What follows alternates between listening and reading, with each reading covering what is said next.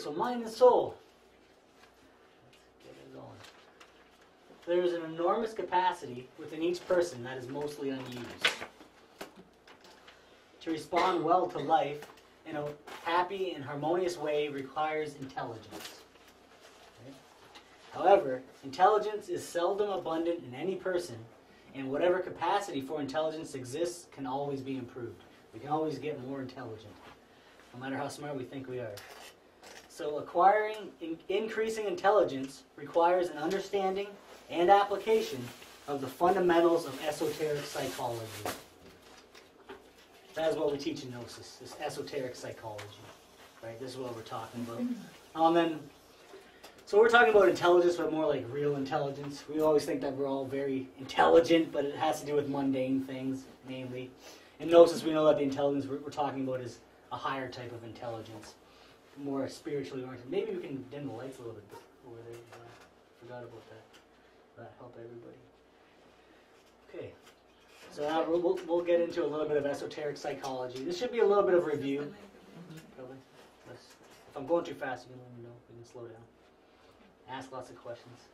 We can have lots of conversations.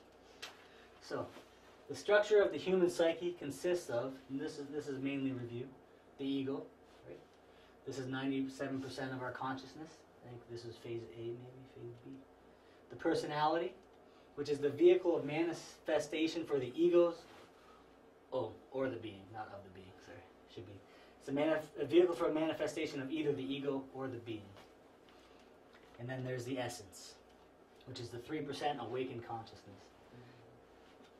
The ego and the essence are subject to the laws of return and recurrence, embodying many personalities over many different lives. So you guys kind of understand the relationship there already. The personality is just the vehicle for the ego, or if we incarnate our higher selves, to be the vehicle for the higher self. This is what we're talking about with esoteric psychology. Our mind is also part of our psyche. We're going to talk about the mind a bit. There are aspects of our mind that deal with thoughts, emotions, feelings, and instincts. These aspects of our mind manifest in the different centers of our body. This is going back to the 5 centers. The 5 centers of a human machine, and they are the intellectual, the motor, the emotional, the instinctive, and the sexual. This kind of stuff might be on a test, is why we're reiterating it. But I mean, it's just so you guys see it more than once. Also on the test, I know that when they ask you where they're located, the emotional center is located in the solar plexus. And that picture, I know I went with this picture. Sure. But that's from one of the texts, but it's because, you gotta get there's the five centers of the human machine, then there's the 3 brains, and everything's got different numbers and located in different places. Where's that instinctive pointing to? The instinctive is the base of the spine, coccyx. And the motor? The motor is the top vertebrae of the spine. Do we have to know those specific things? It's on the test. We're going to review the test before we have to take it and stuff. I was going to say, what if we fail? I'm going to start all over again. No, you can't. You're not going to fail. They're going to say, okay, Ed and Phil can't teach Phase C anymore. We got to find new instructors. Okay. So now we're going to look at 3 ways to react to situations. And this is the 3 ways Samael talks about, that we can react to any situation in life. The first one is the emotional, instinctive, impulsive reactions. Right? The second is intellectual reasoning. We can, with any situation, we can intellectually reason it. And the third is awareness. And now we'll look at each one of these individually. So for the first thing, emotional reaction, this is the lowest form of reaction to the situations of life, right, as we can imagine. It's ego-driven, it's automatic, mechanical. It's a reaction from our subconscious that tends to lead to problems and regrets, right? So if someone insults us, we automatically get mad. If someone has more than us, we feel jealous. Violence begets violence, and hate begets hate. It's 100% ego control, basically. And you can see this in any situation. People can even use that to other people's advantage. If they want something from you, they could be really nice to you because they know that makes people happy, Or it's just when we see that kind of stuff. It's good to know about this because a lot of people don't know about this. And they think, okay, someone made fun of my glasses and now I'm going to fight them. And that's how most people live their life, And they think that, well, you can't make fun of me because that's how I roll, right? They don't even know that there's this other way. And most people don't even know that there's a thing called an ego. So once we start to see this, we can start to say, okay, wait a minute. If someone makes fun of me and I react mechanically, I'm just being an animal. Someone's ringing the bell and the dog's coming for his dinner. That's all it is right there. There's nothing higher going on. It's nothing more than a programmed machine. And with the egos living vicariously through us and controlling us the entire time. Second is intellectual reasoning, which we think is way better. But if we remember, the intellect is the only faculty that separates us from the animal. So it's basically, you can think of it in the range of faculties that you can acquire with clairvoyance and clairaudience and all this. The intellect is pretty low on the scale. And it can be very ego-driven also. So this way of reacting can be more fair than the emotional way, but still has problems. We still have a lot of problems with this one. Because everybody's still bound by their prejudices, their biasness, selfishness, and maliciousness. And intellectual reasoning can lead to more of this kind of thing. Because the state can be extremely ego-driven. It's mechanical and self-interested calculations. That's what makes it the massive problem with it. You can plan and devise ways to satisfy the ego. You know, deceitful, manipulative masterminding. This is all from intellectual reasoning. The ego will always justify and rationalize itself. That's the other problem with the intellect. The intellect can still be used by the ego, more so almost than the physical body, to always be justifying what you're doing. There's a mathematical equation from the Kabbalists, which is pretty funny, that if pain is greater than pleasure, that equals no movement. And if pleasure is greater than pain, that equals movement. And then they can judge everybody by that, they say. They tell you to look for that in your own life, and you'll see it come up. Because even when you think that you're doing something, like sacrificing right now, it's calculated. It's so you can get a benefit at the end, you know. Maybe you're going to go on a juice fast right now because you want to be beach body ready or something like that, you know. It's still sort of selfish in the end. But the intellectual reasoning is higher. It is higher than the emotional one, because now we're thinking about it.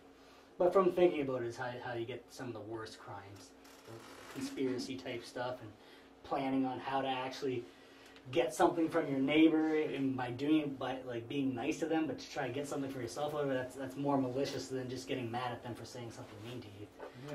So now you're using higher faculties to find a way to get around being. I don't know which one's worse, though. I mean, that could be a lot worse. Yeah, this one can be much worse. Yeah. Because I mean, even with the first, you don't have to fight someone. You maybe just blow up or something, but you're not malicious and calculating and figuring out how to make this person suffer, or how to try to get the most. Exactly. I think that's even worse. Yeah, and it is, because we know that the toughest egos are in the intellectual realm. The hardest egos are the egos of the mind. Yeah. It's the hardest because, just like... Because like it says, you just start justifying, rationalizing, oh, I deserve this, and, and blah, blah, blah. Insanity. And just to make yourself feel good. Well, it's the ego, isn't it, that's telling you this, so you keep on doing it, because it's got control over you, right? And you think that it's you, and it thinks it's you. Well, think because you one identify with it. Exactly. Yeah. It's always a good marker to say, if I'm justifying something I'm doing, maybe I'm doing something wrong. Because you've never had to justify a good deed. You don't have to justify something that's right. That's right, because inside is right. Yeah, because if you're like, well, I didn't pull over to the side of the road and help them, but it's because I'm so busy and I'm such an important guy, I have to go to the Gnostic Center and give a lecture or something. It's like, well, okay, now you're justifying why it's okay to be bad. Yeah. And that leads to a lot of problems. And a lot of justifying and rationalizing leads to some of the most problems. Yeah. If you see, like, I don't know, the craziest example obviously is the World War II and the Nazis, and they're justifying what they were doing because you guys talking about that? Yeah, exactly. They justify what they're doing because they're doing it for the fatherland and for humanity in general, according to their own prejudices and biasness. But that was just a lie they were telling themselves, so they could fulfill their deeper desires. You can see this a lot with people. Their prejudice. Like I had a guy come in one time, not that I'm telling. So someone came in and said, I donated some clothes. I was donating some clothes. So I went to hand them to the guy. And he's like, oh, thanks, just throw them over there. And I'm like, no, these are really fancy clothes. You're not just going to throw them in the pile amongst the other clothes. I'm like, well, it almost seemed like, you're being more arrogant by donating these clothes and telling people how fancy they are than than if you just didn't donate them at all. That's right. I mean, so the ego finds ways to hide and hide and hide. And every good deed, you gotta. That's why, like Samael says, you gotta be like a sentry, like a guardian in the time of war. You gotta be. You're in the battle. It's happening right now. Right now. So when he donated those clothes, he said they were fancy clothes? Yeah. Oh. Yeah. They were just going to throw them amongst the other pile. We said, no, they got to go somewhere special. Take them right to your manager. He said that. Okay. Yeah. You take these right to the high-end Toronto thrift stores for sure. Yeah.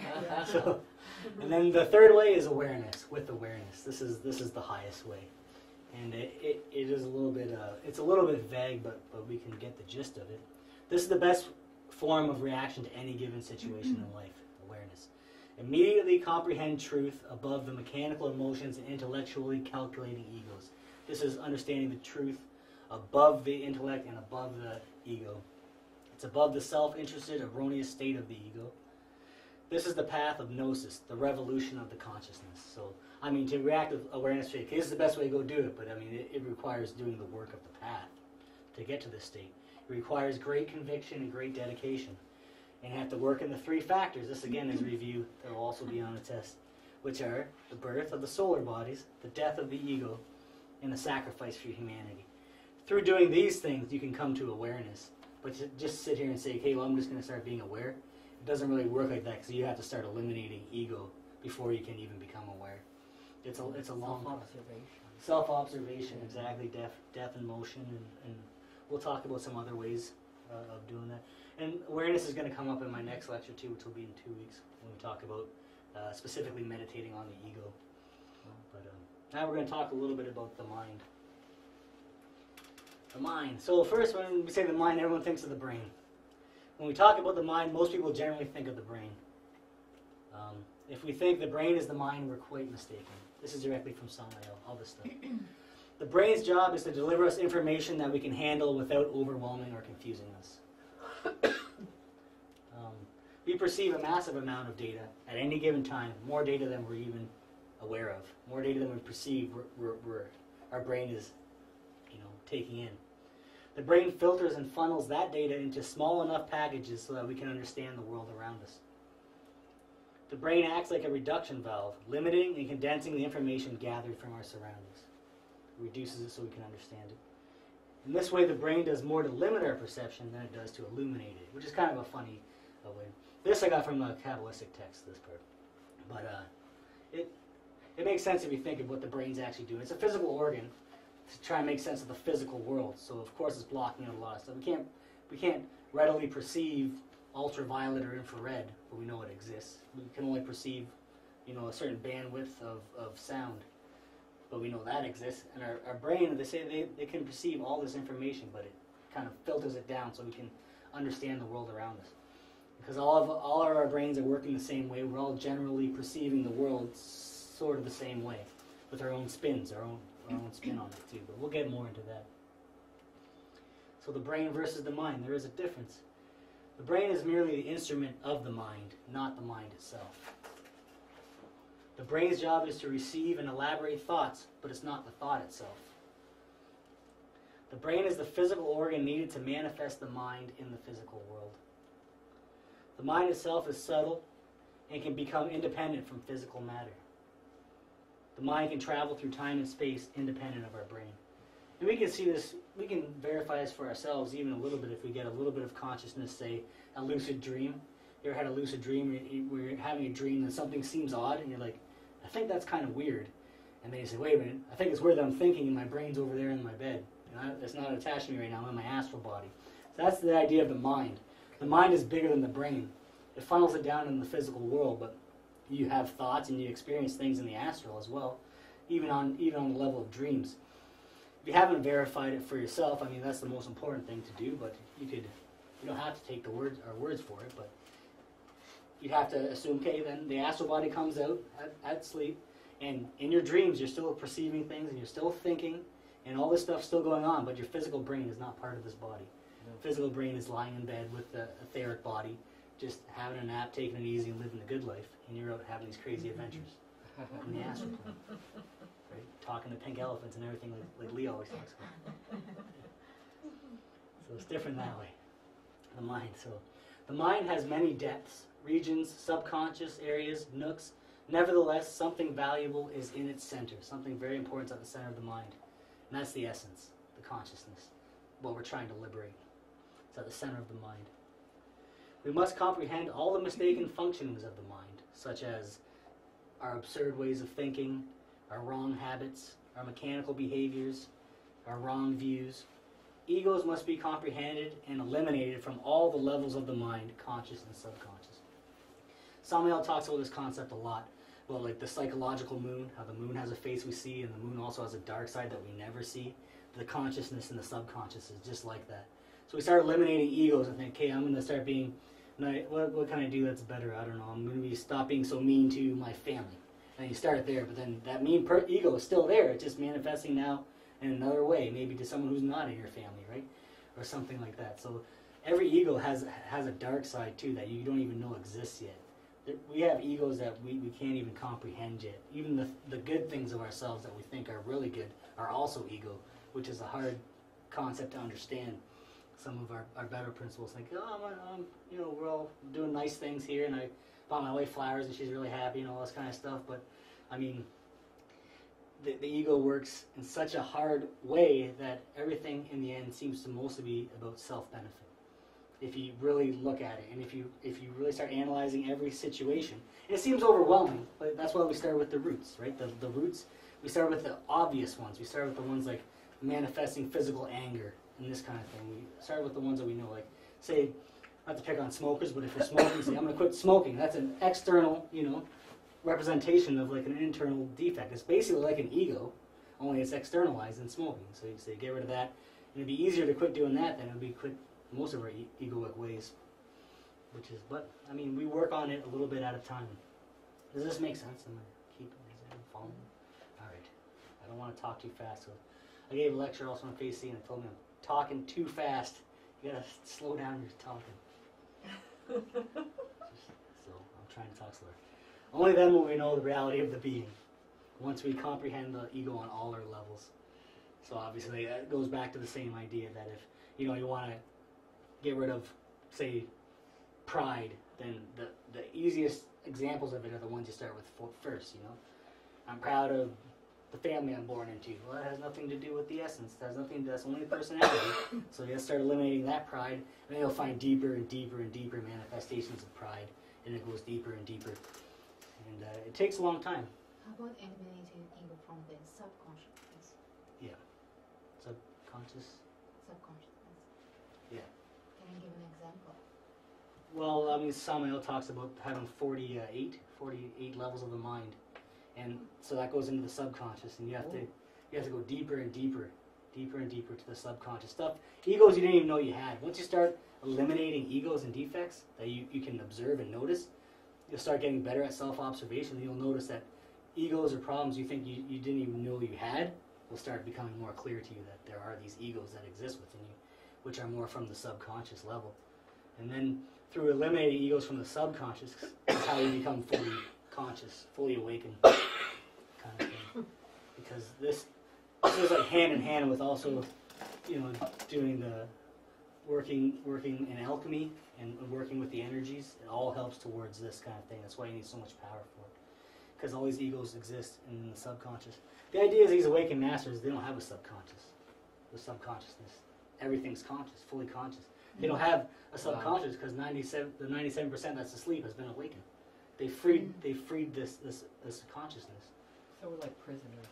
Yeah, exactly. It's like peeling an onion, right? Yeah, You take the outer layer, Yeah. and then you find another layer, and you get rid of that one, and then you see there's another layer. Exactly. As you keep going, Yeah. you might go through 20 or 50 layers before you get to the center. Yeah, absolutely. It is a lot like that for sure. And the same thing is once you start eliminating ego and waking up consciousness, this consciousness will help you discover more. It'll be easier. It's not like we're always going to be at this level. No. It's hard. I don't even know what my mistakes are. We'll start with the obvious ones, start eliminating those ones, and then as they get eliminated and more essence becomes freed, you'll understand more. You'll have a better viewpoint, and you'll be able to see egos you didn't even know you had yet. And so your consciousness grows and grows that way. So right now, like the idea of tackling our subconscious seems impossible. It's subconscious. We are not conscious of it. You can't do it. You start with the conscious, and when you free that, you can start working at the subconscious level. I've actually read I've actually read a technique for absorbing the subconscious, and essentially it's like the way it's described in this book I read was essentially you write down. It's like going through the process of observing how we judge others. So first you write down, what is it that I don't like about this person, and then you erase the you and you turn it into a me, and then you get to really see what you don't like about yourself, and in the way that the reason we judge others is because ultimately, like, we're externalizing our egos into them when they may even not exhibit the things we're judging them for. Absolutely. Samael talks about it all the time. You only perceive egos in other people if they exist in yourself. That's right. Because you identify with them. Yeah. Yeah, no, I was just going to say that even the good egos we have to eliminate because we have also good egos. So, but a good technique would be the meditation. But I guess that you talk about that in the elimination of the ego in depth. Yeah. Because meditation might help us to go into the subconscious and the deeper level, 49 levels of the subconscious. So I guess that. Yeah, that's actually what the other lecture is on, meditating on the ego and how to precisely meditate on the ego. Like what kind of good egos are you talking about? Good ego would be, for instance, when we give like money to a drug dealer, a smoker of pot, or a panhandler, exactly, like a panhandler or a person. That's a good ego. That's a good ego. Well, we perceive it as being good because we're giving. But in reality, we're only feeding their addiction. But you give money to an alcoholic person, for instance, to go and buy more alcohol. So so he can kill himself. Exactly. And also because everything that we are right now isn't our highest being, right? We're ego. Unless we're manifesting our Father who's in secret in us right now, then we know that everything that we are is basically not opposite, but it's not that, so we know it can't be what has to stay. So even like the good parts of myself and stuff that I tend to like, I'd be like, well, it hasn't helped me reach my Father who's in secret, so it can't be part of him, therefore it's ego. It's not part of me if I want to associate myself with my higher self. It's just yes. Well, what about a person, my friend just emailed me and she was watching, I think it was Dr. Oz, about this really obese woman, and my friend writes back, I hate fat people. And so... That's prejudice, isn't it? Yeah, it's not a very nice is thing that to ego? say. Yeah, for sure it is. But it's not a reflection of her because, like, she's...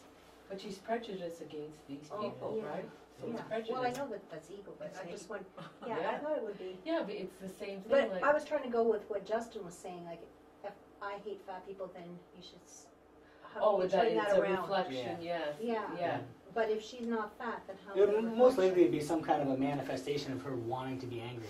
And a lot of people you'll find will do this. They'll find ways to justify their anger.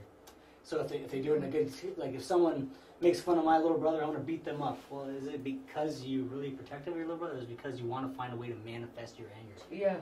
It can be, Yeah, and also, what was I going to say? Just lost my train of thought. But you're also... you want to, like when you're judging someone, okay, I hate fat people, look at how horrible they look. You're trying to make yourself feel better by putting somebody else down. Sure. That's not a way to make yourself feel better. Maybe it's anger at their lifestyle, though. I think that's what really... or that's why you're thinking they're lazy and they're gluttonous or whatever. Yeah, like junk food. But it's still a way of trying to make yourself feel above them, isn't it? Yeah, and this person probably has other problems that way. That you don't know. They don't have to focus on.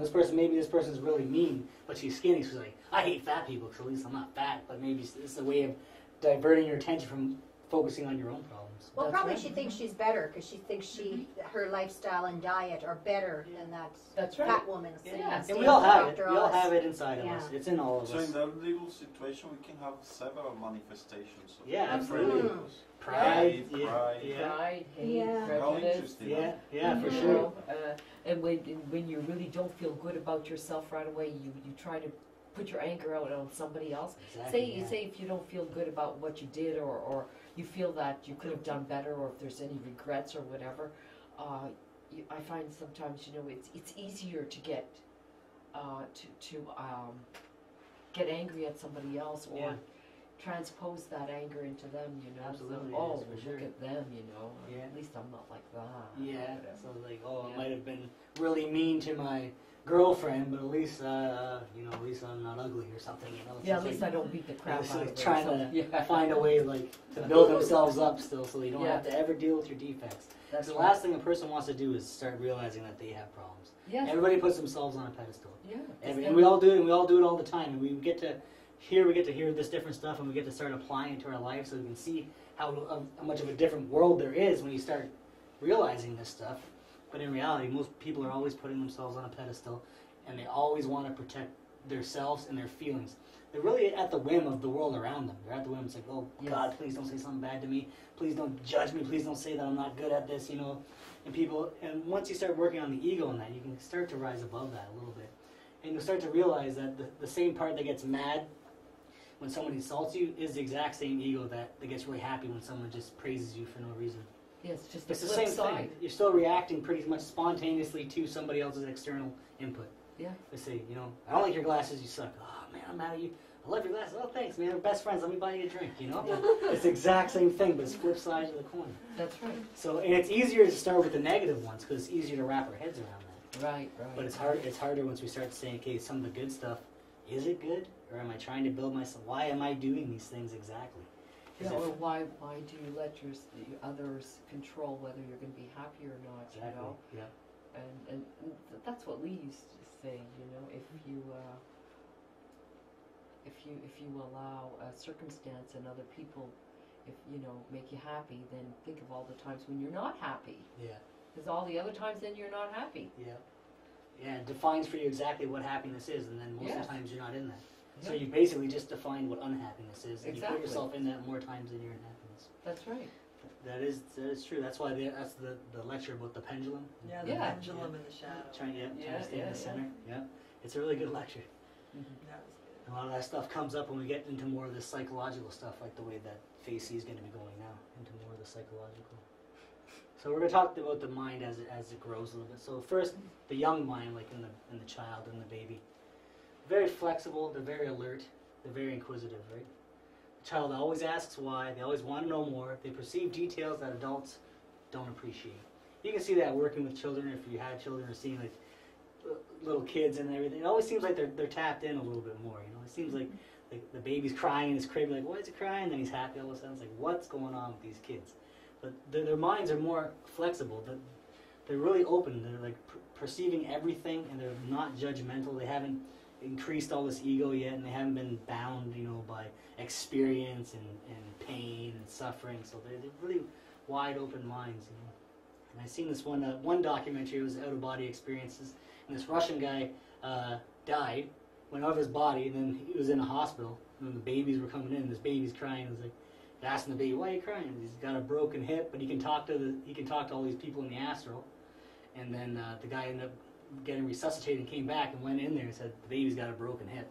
And then they looked and he did have a broken hip. They didn't understand why this baby was crying. So I mean, it's a documentary, but it's just one example that if you took that one at face value, you could see that these children are open and alert and communicating with the astral plane, because they basically just came from there. Yes. Or from the spiritual realms, right? That's right. They basically just came from unbornness into being born in the physical. So they're a little more open that way. And this is why we always know as kids are always like, why? They want to know everything, why? We gotta ask questions, we gotta understand, we want to know. And they always come up with different reasons, like you tell them, it's like this. And then, well, why is it like that? Maybe it's like this. And kids are good at doing that. Now as we grow older, we all know the story changes. The flexible mind begins little by little to become more rigid and crystallizing, becoming more stone-like. We start to get more fixed in our ways. We accumulate more and more eyes, or the eyes that we accumulated in past lives that start to manifest more and more.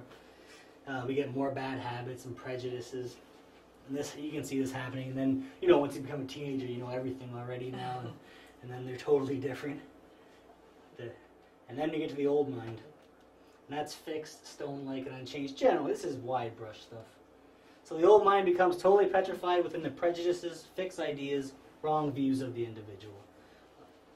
If you spend a lot of time, you're alert, you start getting prejudices and experiences, and you say, this is the way the world is, then you stick to that. Tend to. This is in general. People tend to. Obviously, when you're on the spiritual path and you're looking at your psychology and your psyche and stuff, it's a little more than just, say, most of humanity that just goes through without even knowing about the ego or this kind of thing. But you can see that with older people who don't like the music that the kids are playing and all this kind of stuff, and don't want to learn the computers and all this kind of thing. It kind of shows like just an outward, superficial state of what the mind is like. They've been stuck in their ways, and they're very unchanging. It is unfortunate that a person's mind becomes petrified like stone over time. The mind of every person becomes bottled or trapped in the prison of the past. We're always in the past, daydreaming the past, remembering the past, dreaming of the future, very rarely in the present. The mind becomes trapped in many prisons: jealousy, hatred, personal attachments, personal suffering, family problems, desires for wealth and social status. People always take pleasure in bottling the mind. That's the funny part about it too. Like, we have all these problems, but we're addicted to it too. We're addicted to it and we love it because we're so identified with the ego that we think it's us. So we'll always be looking for these problems, and people, you probably know people, you get together and talk, and everybody wants to take a turn complaining about how bad their life is. And I got this problem. Oh yeah, well, I got this problem, this problem. People seem kind of just to relish in it, and they just kind of exacerbate the whole situation kind of thing. But it's true. The mind's bottled in these prisons, these egos, and people tend to be really attached to them. Like family problems and stuff, that can really affect people. They can really carry that with them, to the point where they think that's like the entirety of their being. It's like, oh, no one talked to me, I got beat as a kid or something, I don't know, I'm just snowballing here. But people can really attach that and identify that with who they are, as opposed to some of the higher stuff we've been talking about, the idea of this essence and stuff. So it's rare are those who resolve to shatter to pieces the bottle. So that's some Samael, how he talks, but what he's saying is people who start eliminating the ego and start freeing the mind. It's very rare. It's very rare. It's so rare because it's difficult, and it's a lot of personal responsibility. When you have these kind of problems, you can basically pass the buck. Now, everything that's wrong with your life came from something over here. It wasn't your fault. It was your childhood and all this. And so the way I am is just because this is how I got raised, and this is what they showed me, and my parents are like this to me, so I'm going to be like this to my kids and everything like that. But when you start saying, okay, I want to rise above that, it becomes very difficult. Then you have to realize that you're the only one in control of your life. You're the only one in control of your problems. Any problem from the past that's affecting you right now is because your mind is in the past, dwelling on it, carrying that with you like baggage. And that when we start to realize this, we realize, oh, there's a great amount of work that has to be done here, and the only one that can do it is me. It comes to the point, too, where I could read all the books on Samael Aun Weor and read everything that was ever written in occult literature, but I have to do it. It starts with me. I have to put it into practice. Nobody's going to practice it for me. That's the fundamental difference between Gnostic Christianity and the fundamental Christianity, the idea that someone died for your sins and now it's okay, you got you get the free ride. You say, you died, okay, I was with Jesus, okay, you're in, like Gnostic Christianity is like, no, he showed you the way, he was this awakened master that gave you this path, you have to walk it. You have to walk it, it's up to us. So, I mean, I like that, but it's heavy, but it's good to know. It's also good to know that you're not in the control of the situations around you, that you're the one in charge. So now we're going to talk about the three minds, because there's always 3 somethings, 5 somethings, or 7 somethings. This is the 3 minds. That was a joke, sorry. But the first one we're going to talk about is called the sensual mind. Then there's the intermediate mind, and finally the inner mind. These are different aspects, different levels, basically, of the mind. So the sensual mind. The sensual mind is based solely on the information and impressions that are experienced through the 5 senses. And that's why it's sensual. There's nothing romantic going on there. The sensual mind is completely subjective and limited by the senses. This mind only operates with what it receives from the 5 senses. It cannot know truth or illumination. If the sensual mind could lead to illumination, then the general mass of humanity would be illuminated. This, we know, is not the case. Because we're mostly bottled up in our sensual mind, operating off our senses, and that's what forms reality for us. Right? The only source of nourishment is brought by the external sensory perceptions. So this mind is basically the lowest form of mind. Everything you see, hear, touch, taste, or smell, this is what it views as reality. Nothing above or beyond that. Second one is the intermediate mind. Religious beliefs are found within the intermediate or middle mind. These beliefs are above and beyond the simple realm of the five senses, obviously, when we start talking about God and the idea of immortality and life and death and heaven and hell. The middle mind works with data brought by religions, superstitions, and philosophies. So the middle mind works with all these theories or different schools and ideas, basically. So ideals, morals, ethics, dogma, perceptions of the deity, all this kind of stuff is found within the intermediate mind. Although the intermediate mind is nourished by religious views, it is still very subjective and differs greatly depending on each individual. Right? Because everybody's intermediate mind would be totally different based on your upbringing and your geography, where you're born, what religion you're born into. Like, That's right. Main differences between, say, Muslims and Jews and Christians is all in here. And if they say, no, this is the truth because I read it and I found it in these books, then, you know, it's kind of driving a wedge in between people still. It's not really leading to truth. It's higher than the sensorial mind because now we're starting to admit or contemplate things that are bigger than ourselves or ideas that are more abstract than the physical world. But still, it's very subjective. Very subjective. And then there's the inner mind. The inner mind works with information brought by the suppletive consciousness of the being.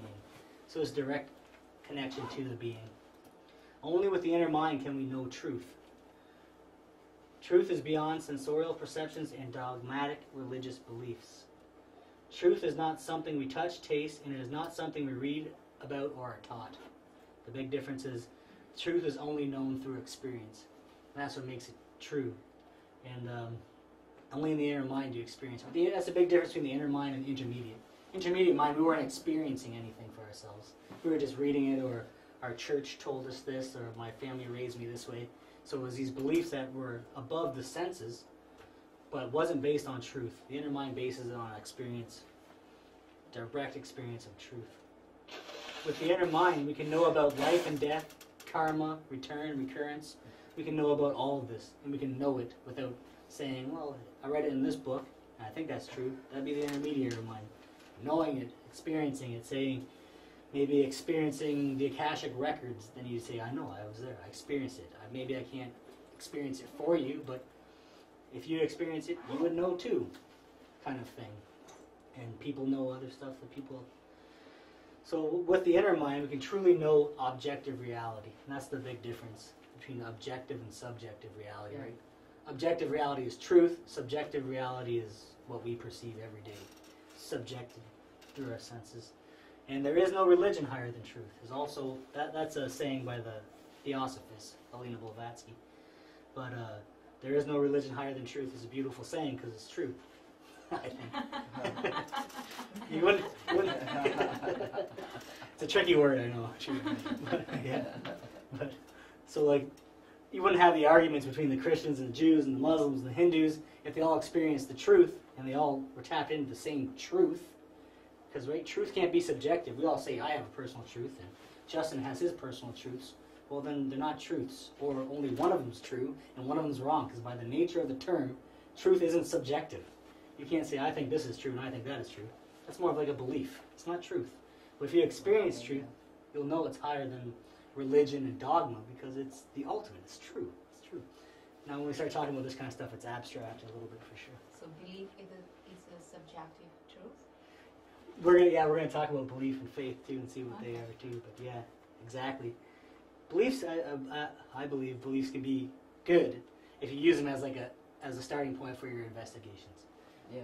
Open-minded, say, okay, you know, it'd be like the idea, like saying if I believe that all roses are red because I've never seen a white one. Okay, I believe that. I better go check out some fields and make sure that I'm right. Then you go and you find a white one. Oh man, I was wrong. There's white ones too. See, well, that belief drove me to go find out the truth, so that's okay. But if you're like, I don't know, like the Pope or something, like, all roses are red. Yeah, I saw a white one. Off with his head. Get him in there. Don't let him tell anybody there's a white one out there. You know. So yeah, that's the difference. That's a big difference there. Not to pick on the Pope or anything. So this is the path to develop the inner mind. So we're going to talk about how we can develop the inner mind, because we know a little bit what the inner mind is now. Oh, there's no mind. Yeah, that's me. That's me right there. Self-portrait. But we know that the inner mind is tapped in directly to the being, and it's good to say that, but I mean, it is still pretty abstract, because unless you're there, you don't know, and I don't know. But Samael tells us a lot of stuff. So we'll get into subjective reasoning first. The intellect is completely subjective. Our intellect is 100% subjective. We've been talking about this. It demands proofs, demonstrations, and examples when speaking of karma, divine law, reincarnation, etc. They want concrete physical proof of these spiritual principles. That's the intellect. The intellect will never understand these principles because it is caged up within the senses. And truth, as we'll see, exists outside of the senses, right? That's what makes it objective. The intellect is subjective because it is limited by the particular sensorial perceptions of the individual to interpret and understand reality. So that was a mouthful he gave us there, but it's basically, the intellect is subjective because it's subjected to our five senses. It's contained within our five senses. And we know for a fact that there's so much more to the world than where our five senses shows us. And we know this by instruments we make that can adapt to our five senses, like, you know, infrared lights, so we can see the infrared, or the infrared goggles and that, so we know infrared's out there, and all this kind of stuff. But it's still subjective because we have to make it fit our eyes. But we'll talk a bit about it. So spiritual facts cannot be comprehended by the intellect because these facts are universal truths that exist beyond the subjective reasoning of the five senses. So basically reiterated that again. But it's kind of a weird thing to say, so we got to try and understand it a bit better. The intellect alone is an unrefined and elementary faculty, right? Separates us from animals, like the first step away from being an animal, basically. Like we mentioned that.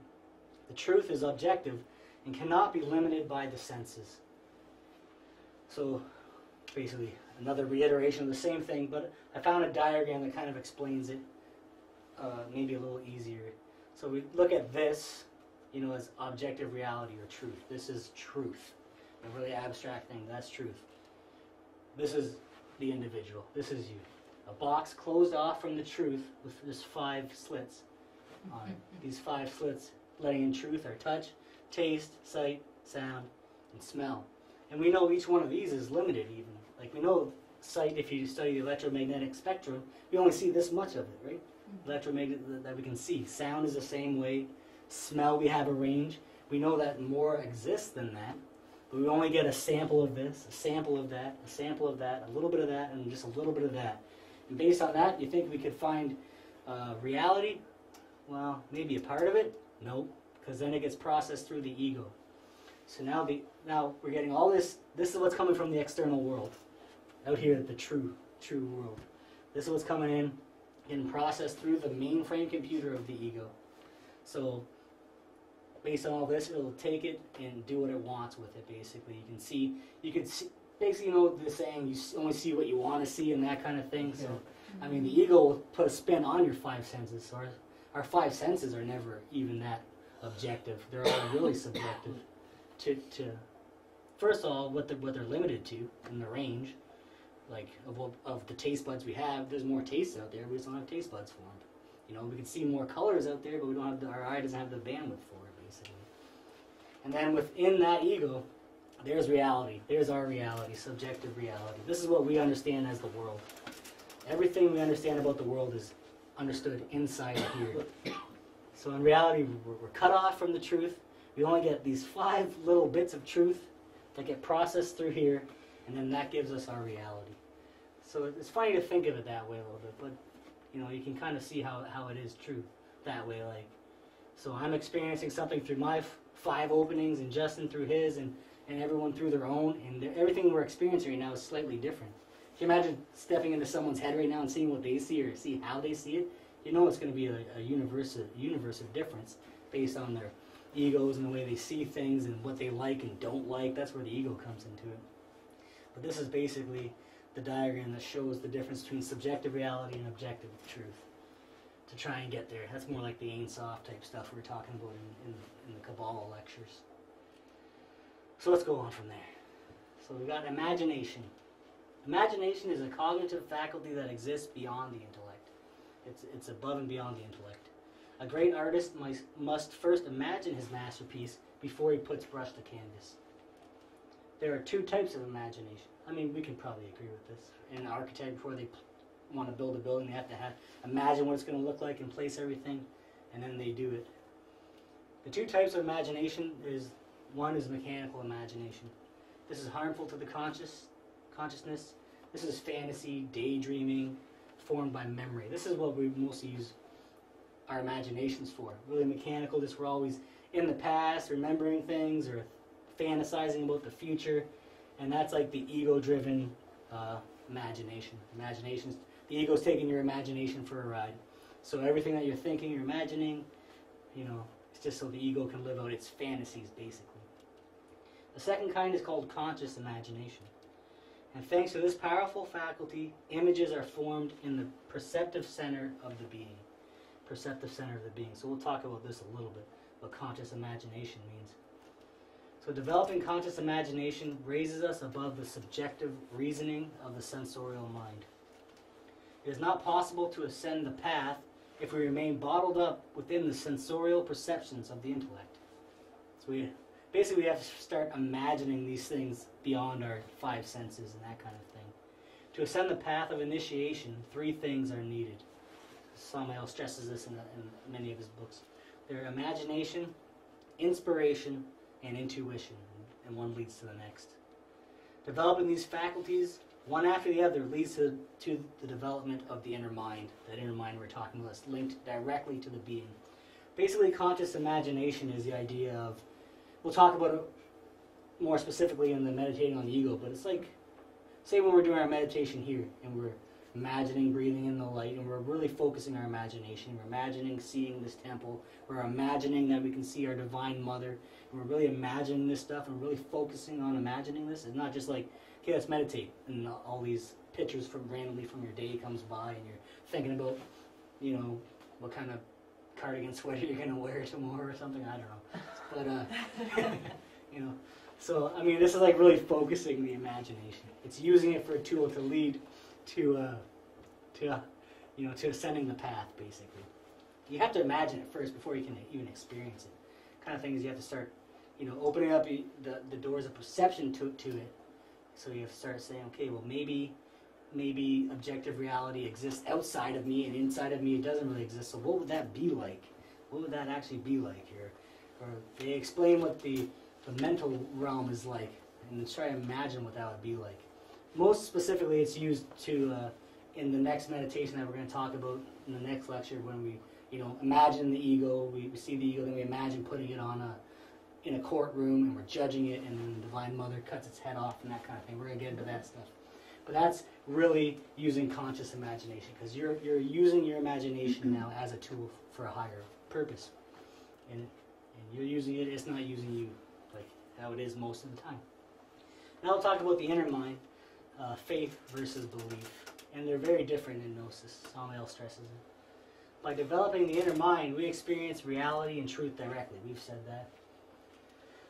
Through direct experience, authentic faith is born within us. Experience gives us faith.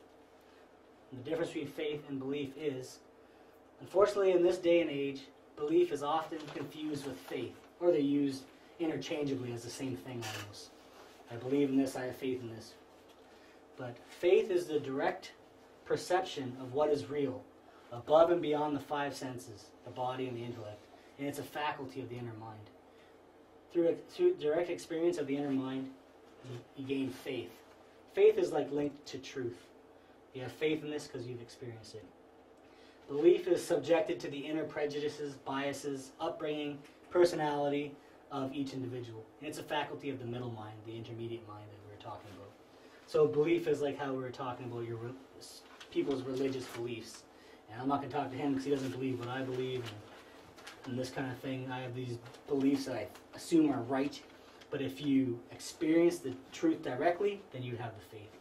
I have faith that the astral plane is real because I've had an astral experience. It's not like the flip side of that would be I believe the astral plane is real because they talk about it at the Gnostic group and they don't seem to be lying unless they're all hallucinating, you know. So that's the flip side. That's how you use those two different terms. Faith is true wisdom, never vain belief. Belief is generally vain. Generally because people cling to it like it's truth even though it's not. And that's one of the big problems that we see, right? We can see how, yes, my main man. Well, you finish your thought first. Just that we can see how belief is bad go. Oh, okay. I don't know if you hear the end of that. Yeah. So the idea being expressed right here is that because obviously in our society we look at belief, or some of us look at as a negative thing that hinders the mind. Sure. But the idea being discussed here is that belief rather is a tool to create faith. Yeah. Is that essentially the idea? It definitely can be and should be. I think it definitely should be. Most of the times people use this and stay there. I believe this and that, therefore it's true. But like we said, if you have a belief, like talking about the roses, and then you said if you use it to go find out the truth about that, then it leads to faith. Then it's a good step. It's like a stepping stone from the middle mind to the inner mind, basically. But a lot of people get stuck right there. They just stay there.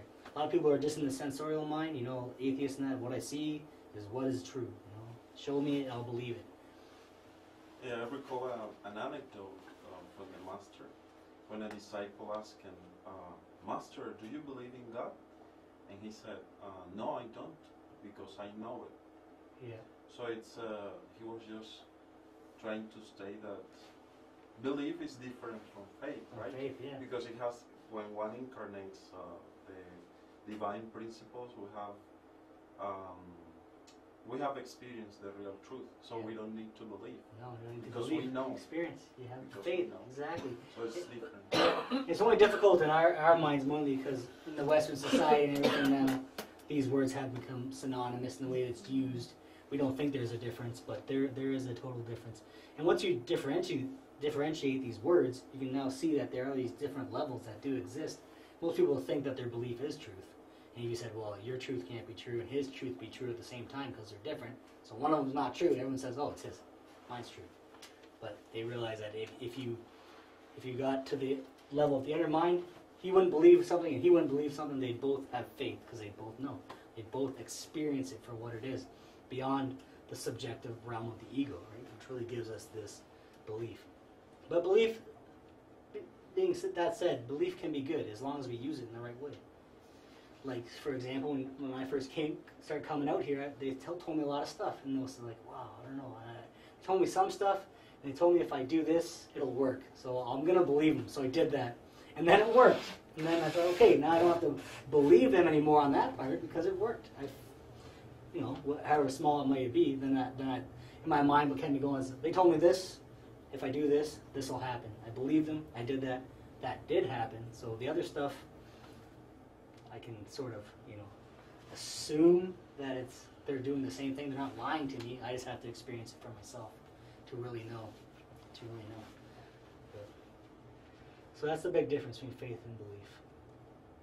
The idea is we have to free our mind.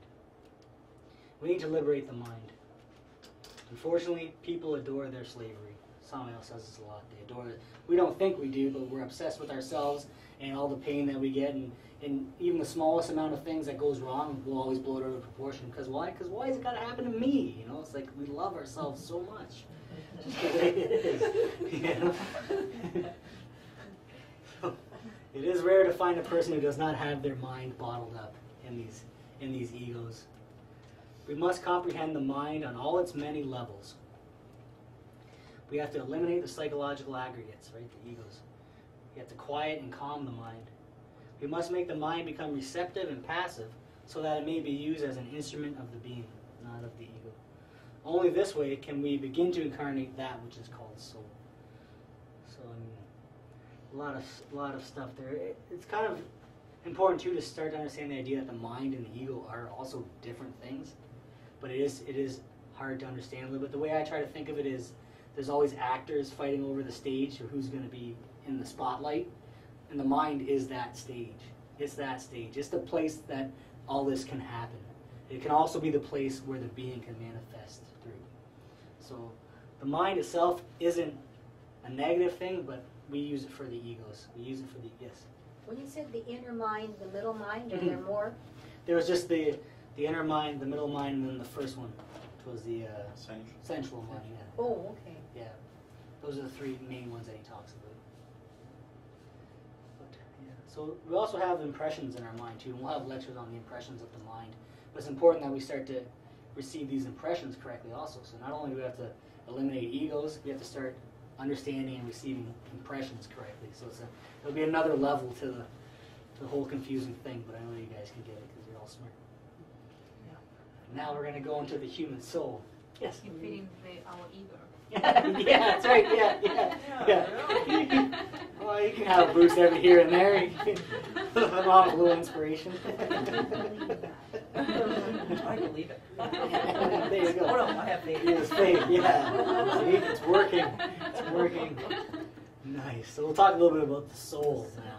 We've talked about it before, like on the Kabbalistic tree. We understand the idea of the human soul, the divine soul, and the intimates. These are all. This is a little bit more general, but a little more informative. So, in most religions and philosophical traditions, the soul is thought to be the self-aware essence, unique to each particular living being. Right? The self-aware part of every person is thought to be the soul in most traditions. Thus, the soul is the true basis of the living being. The soul is generally thought to be immortal and to exist prior to and after the duration of the living being's physical life.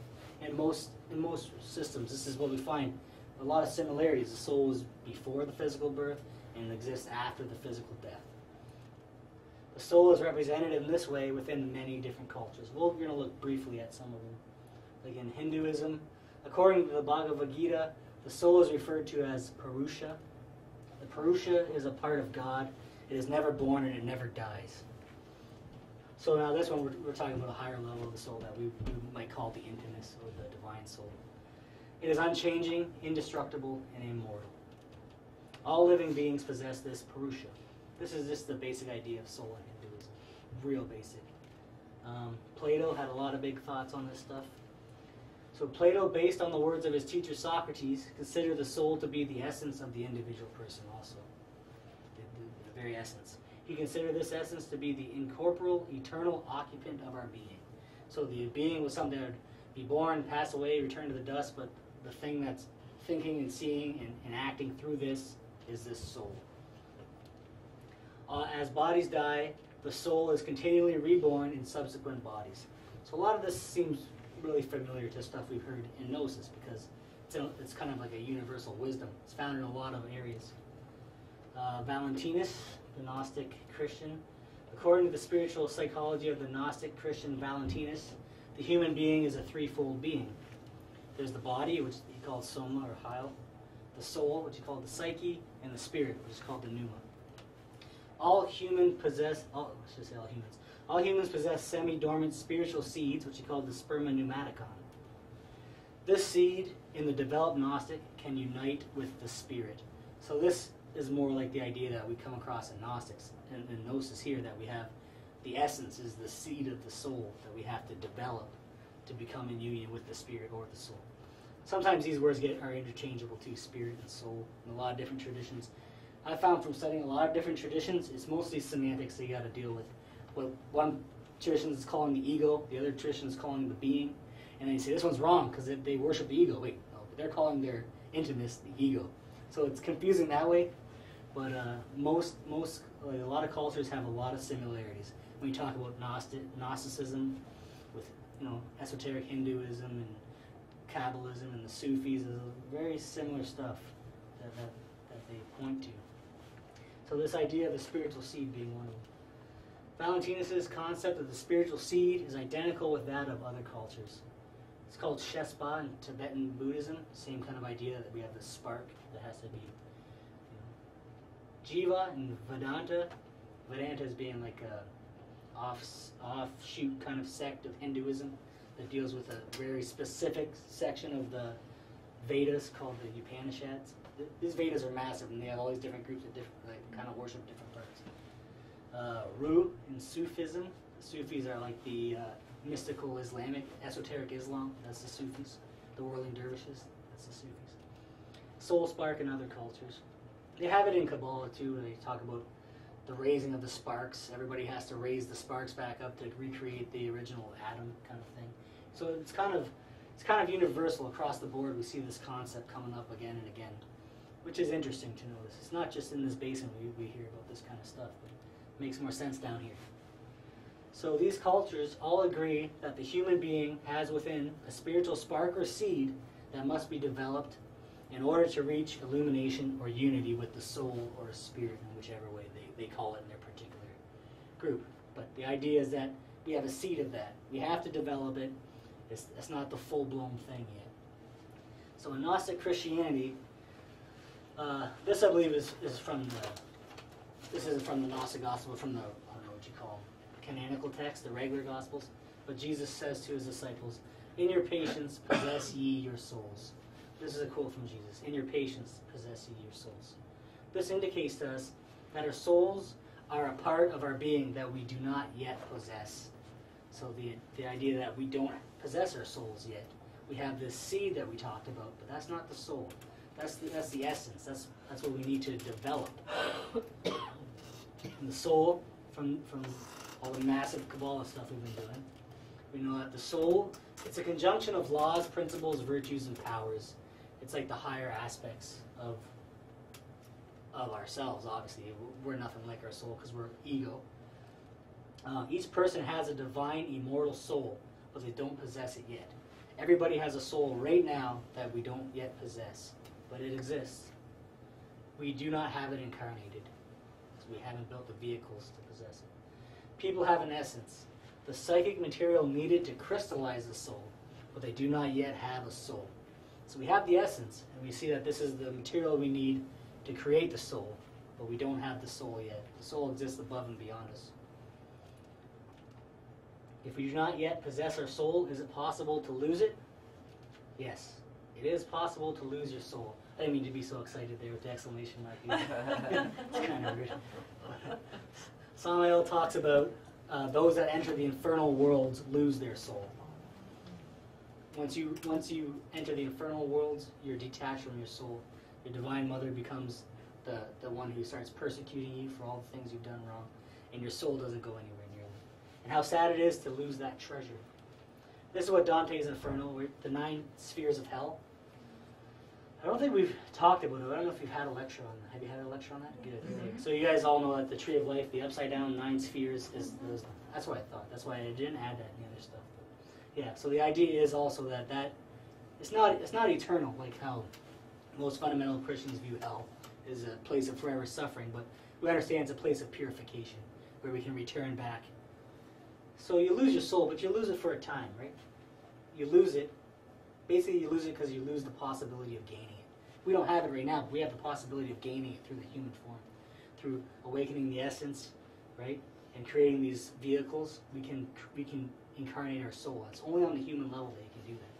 And then if 108 lives go by, you didn't do it, you go back down around. You can't incarnate the soul as an animal or as a plant or as a rock.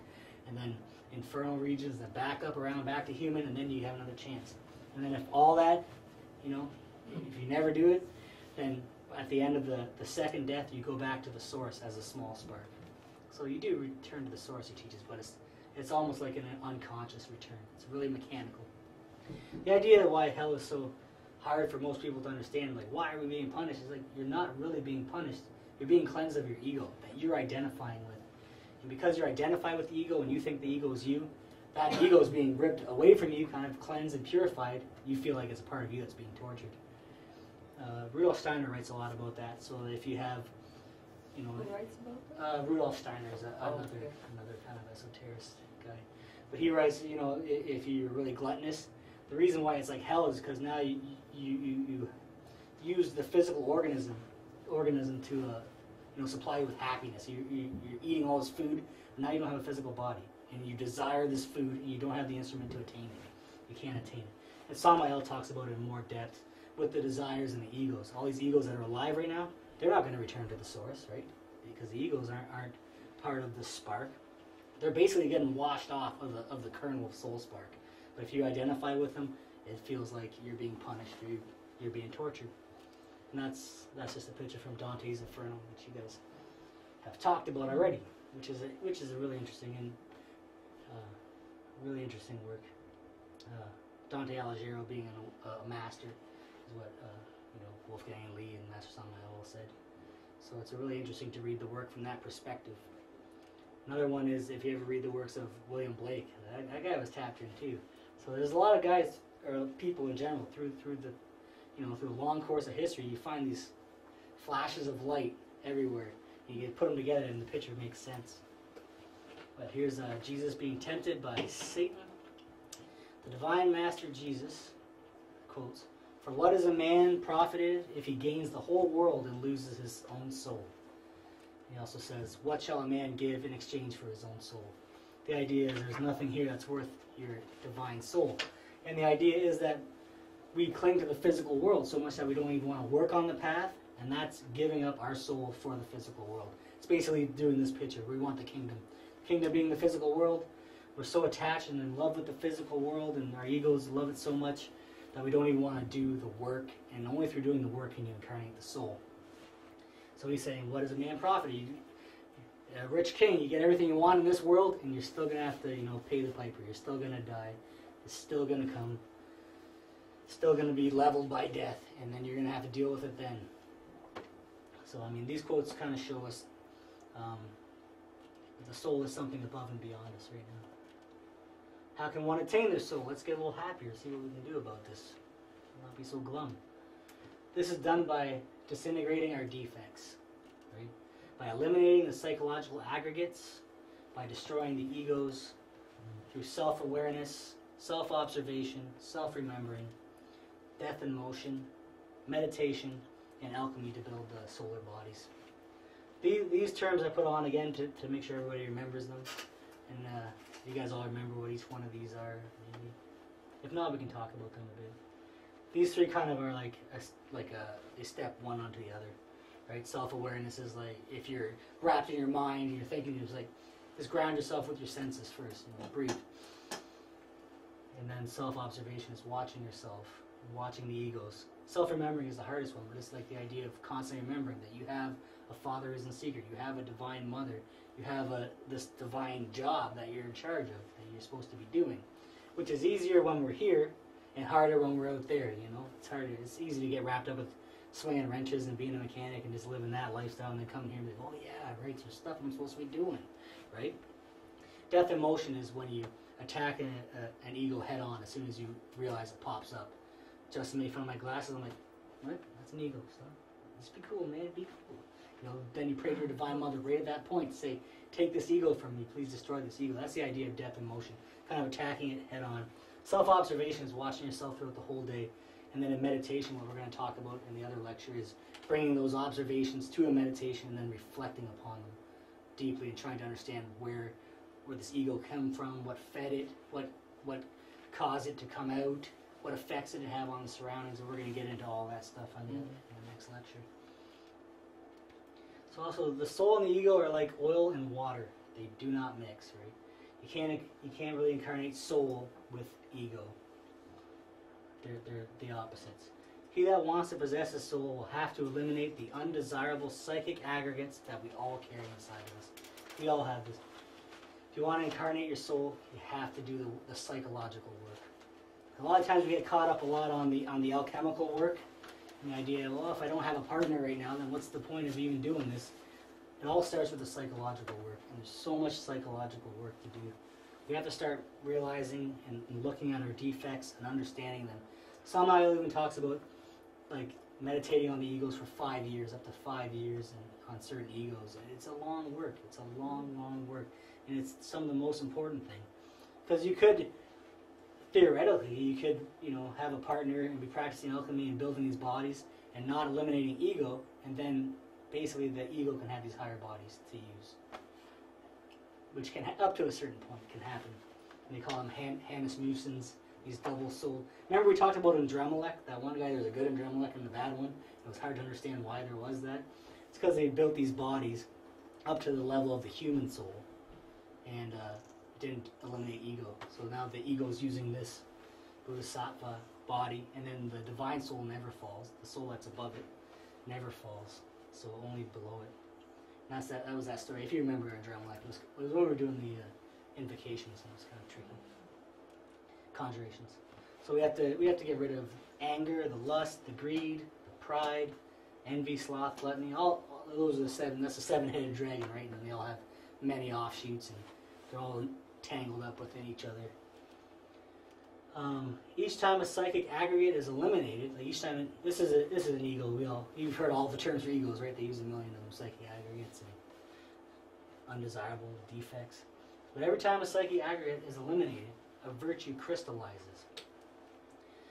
One that eliminates the ego of hatred crystallizes the virtue of love. One that eliminates the ego of pride crystallizes the virtue of humbleness. One that eliminates the ego of selfishness crystallizes the virtue of altruism. So we see once we start eliminating these parts, it's good to think of it as like eliminating these evil things, but we're really incarnating these higher things. That this evil thing was in its place taking its power. The virtues slowly begin to crystallize within the essence as it becomes liberated. So the idea is we eliminate an ego and free some essence. And these virtues start to crystallize within the essence. So the more that's unbottled, the more virtue that can crystallize within it. Little by little, we begin to crystallize the soul. The soul becomes crystallized by the essence. Just as water is crystallized into ice, so too does essence crystallize into soul. This is why you need to do the psychological work. This is the most important work that we have to do right now. Essence is a fraction of the soul, right? This essence we have is a small fraction of the soul. So the more we free, the more of it we have, the more of it can crystallize actual soul. As it is liberated, more and more soul is crystallized within it. This is why essence is the necessary psychic material needed to incarnate the soul. So you can kind of see how that would work. And then with alchemy, it creates the solar bodies and all of this thing. And it's kind of you need them both. But most importantly, right now is to work on psychology. The most important thing is the three factors, right? Everybody remembers that, right? The birth, the death, and the sacrifice. No matter what we do, that's the most important thing that he always teaches us. So the death is a big part of that. Alchemy helps with the death, but if you don't have a partner, you still have the work. There's still work you can do. There's a lot of work you can do. And with alchemy, it can become faster in some areas because you're getting more energy now, but really it all starts with the individual first, even before you want to go to advanced practices like alchemy. Well, I was going to say partners come and go. People die. Mm-hmm. Yes. So Exactly. No, exactly. And it's not. And the crux of the work isn't on that part. The crux of the work is on this part, the internal psychology. And once you start eliminating egos, right, and becoming more in touch with the soul and crystallizing that, you could say the divine being will put you on the right path.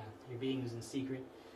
The way I see it, when it's time for you to do this certain thing, the situation will appear or will bring itself forward. But most of us, we have to start working on the psychology first. It has to be done first because most of our problems are psychological. Yeah. And even with working with the alchemy, we'd mostly be working on the psychology of the individual psychology of ourselves first. I mean, it has two effects, right? You can eliminate ego with it, and you can create solar bodies. Eliminating ego is more important right now, if you ask me. But Samael in his later books talked a lot about the psychological work being most important because we're so far away from the spiritual right now that the idea is we have to start cleaning out our minds, cleaning out the egos. That's what we have to do first. And there's a lot of work that we can all be doing on that. So he was really adamant in his later works. He'd have specific questions from his students. They'd talk to him and they'd say, how can I find more peace? He's like, okay, what ego are you working on right now? Not one in particular. Well, you have to be working on an ego in particular right now. That's what you're doing. You have to observe yourself. You have to find an ego, and you have to start working on those egos. And he'd be very blunt that way. He'd ask them. He'd say, well, I want to incarnate my higher self, but I'm having trouble. What should I do? Which ego are you working on? Oh, I don't have one in mind right now. You have to have one in mind. You have to be working, right now. He was really adamant about a lot of his books. You have to be working right now. And a lot of his meditations were on, okay, everybody find the ego that you're working with, and now we're going to meditate, and we're going to meditate on those egos. And they do a lot of self-reflection kind of meditations, a lot of that stuff. So in his mind, his later books on the psychology were some of the most important ones he wrote, because it's the ones that we need the most. The other ones are true, and all that stuff is well and good, and knowing all the tree of life and all that stuff is good, but you have to start with the psychology. You got to start cleaning out the barn first, or else it's going to be all for naught, basically. Which we can all do, a little bit at a time. It's not overwhelming.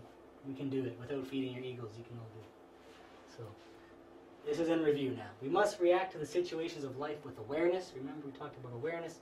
That's the highest state of reaction. It's above the mechanical emotions and the calculating intellect. Awareness cultivates the inner mind. They're pretty much products of each other. Imagination, inspiration, and intuition lead to the development of the inner mind. These steps. And apparently they'll come one after another. You start working on your imagination, you start imagining these things, and then you'll have an experience that inspires you, then you get inspired. And then the experiences become more real, and then it's more of an intuition. And intuition is kind of like the process of the inner mind. You're not thinking thoughts now because it's above the intellect. It's intuition. It's direct experience, direct knowledge. And the inner mind is the instrument of the being. That's why the inner mind has to be cultivated. So you start imagining what, like Well, we'll talk about it in our next lecture, but even the idea, like when you start imagining, the idea of going back in your day and observing what egos, trying to remember which egos, you're consciously using your imagination now to start seeing the pictures of your day, and what the ego popped up and what it looked like and what it caused you to do and what effect it had on other people. That's a conscious use of the imagination. That's how we use it. The inner mind leads to the direct experience of truth. With experience, authentic faith is born within us, because now we know faith is like the child of truth. You don't have to believe in something. If you experience it, you can have faith in it. In order to develop the inner mind, we must comprehend the mind on all its levels. 49 levels of the mind, I believe it was. So subconscious and everything. Wow. Yeah, there's a lot. That includes the subconscious. We must eliminate the psychological aggregates, the egos. We have to eliminate the egos. That's the death. That's the death. Death, birth, sacrifice, that's the death. The mind must be made receptive and passive in order to be used as an instrument of the being. If there's egos in there agitating your mind and using you for other things, you're never going to be in connection with your higher being. It's always going to be a disconnect there because you're not going to receive that telegram. When the egos are eliminated, essence is freed. So as we eliminate these egos, we start to free more and more essence, more and more consciousness. Essence is a fraction of that which is called soul. When we destroy vice, we cultivate virtue. So by destroying the egos, we start cultivating the flip side of it, as we talked about. The essence that slowly accumulates little by little begins to crystallize that which is called soul. So the more essence is freed, the more soul can begin to become crystallized. And it's a slow process too. So that's why you have to work, continually work and work at it. The more essence that is freed, the more soul becomes crystallized. So the more of our essence that we have taking over our consciousness, the more we'll be able to understand, and the more we'll be able to perceive from the being, and it'll become, I don't know if it'll become easier, but it'll be on a different level of consciousness. We'll be understanding more things that we don't understand now. Soul crystallizes in the essence. The essence must be freed from the egos. The egos must be eliminated from the mind. That's kind of the real synthesis of what we said tonight here, basically. Question? No. Yeah.